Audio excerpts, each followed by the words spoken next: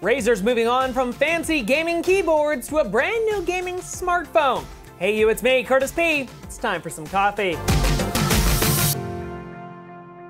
Yesterday was a big day for Razer. The gaming company has announced their very first smartphone called the Razer Phone. This is the smartphone built for gaming. With its large 5.7-inch 2K display and 4,000 milliamp battery, you can play games for days on this thing. But the big standout part of this brand new display is its ability to run at 120 Hz, meaning everything from games to web browsing can be done at 120 frames per second on the device. Now, this is very similar to what we see on the brand new iPads that Apple announced this year, but Razer is the very first company to bring to market this type of display in a phone. Otherwise, on the front of the phone, you'll notice that unlike other phone designs for 2017, there are two large bezels on the top and bottom. This is home to the brand new front-facing Atmos speaker systems, which you can tune yourself inside of the settings for the best audio experience. The new speakers allowing you to listen to music louder than ever before on a mobile device of this size. The back of the phone is pretty simple. There's the standard Razer logo, along with two 12-megapixel cameras. Inside of the phone, you'll find a whopping 8 gigs of RAM and 64 gigs of built-in storage.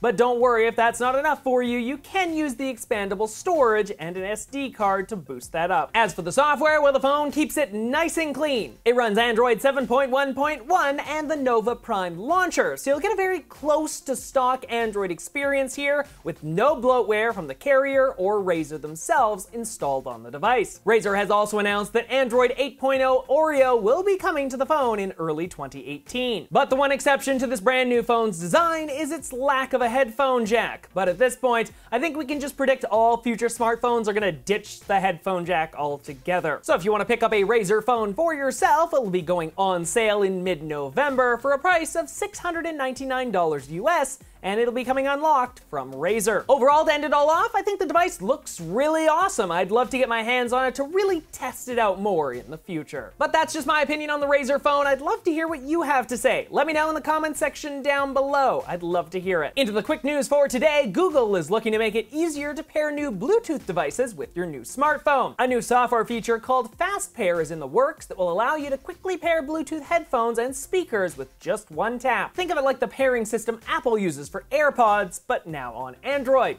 Using Bluetooth Low Energy, Android will automatically discover any Bluetooth devices near you and display a pairing prompt on the top of your device display, along with the device's new name and the product photo that the phone can pull from the web. Then with one simple tap, your phone can pair with the brand new device. Currently, only the Google Pixel Buds, Libertone's Q-Adapt on-ear headphones, and the Plantronics Voyager 8200s will work with this feature. Next, Amazon has pushed out an interesting new update to their iPhone app today that allows you to place their products in the real world thanks to ARKit. Customers are now able to select from thousands of items like home decor items, electronics, home office, and toys or games, and using their phone, place them right into their home using AR. This gives you a great way to see what a product actually will look like in your space without having to buy it or order it. You can check this out for yourself today inside of the Amazon app for iOS, but you will need an iPhone 6S or newer, and it'll have to be running iOS 11. And last for the quick news, Yamaha is looking to take on humans in a motorcycle race for the future. The company has been working over the past few years to develop a new self-driving and racing motorcycle, which they call Motobot. Motobot was shown off this week at the Tokyo Motor Show, with Yamaha announcing that it would be looking to challenge Valentino Tossi, a 7-time Moto champion, in a race around their test track. But with the race completed, it still looks like Valentino is the champion, completing his lap at 85.74 seconds,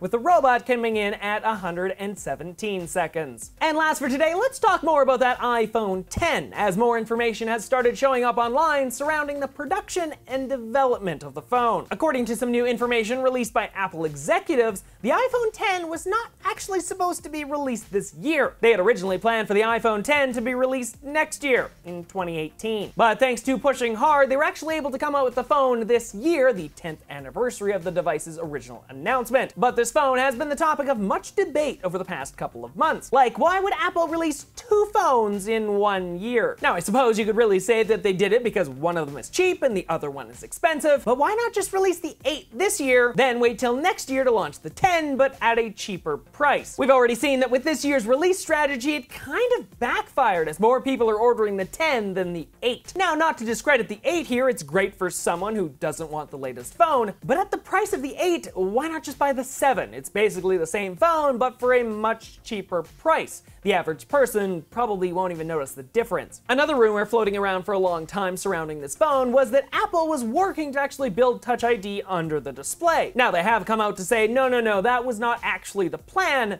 but I kind of feel like it was otherwise. Now, the backstory surrounding all of this is back in 2013, Apple purchased a motion tracking company called PrimeSense, which was originally being used as a version of an emoji. That's really where all this face tracking technology starts out. They wanted to create a new way for users to interact with emojis and even create their own using their face. It's kind of like if you remember the original emojis on the Apple Watch, how you could like swipe through and actually change the expressions on the watch. Well, it's kind of like that, customization of emojis. But now once they got the system actually built to actually map the user's face for all these emojis, it was brought up that maybe this could be a great authentication system. And after more work, Face ID was born. Though the question here is, when really was it decided to build that into the iPhone X instead of Touch ID?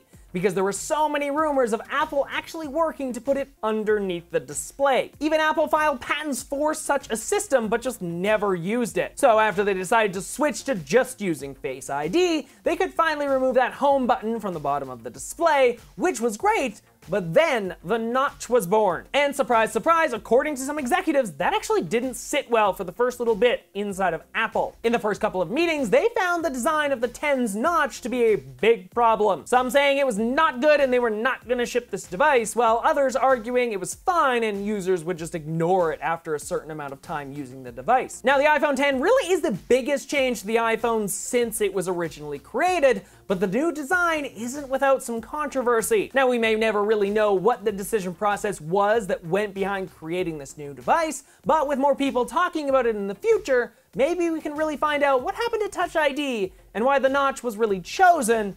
Oh, and why did Apple release two phones in the same year? One called the 8, one called the 10. So hopefully you enjoyed the video today. If you did, make sure you hit that subscribe button and the bell icon so you can stay up to date on all of the new videos I post 5 times a week. You can also find other videos just like this one on screen right now. So until tomorrow, everybody, I'm Curtis Paradis. Have an amazing day.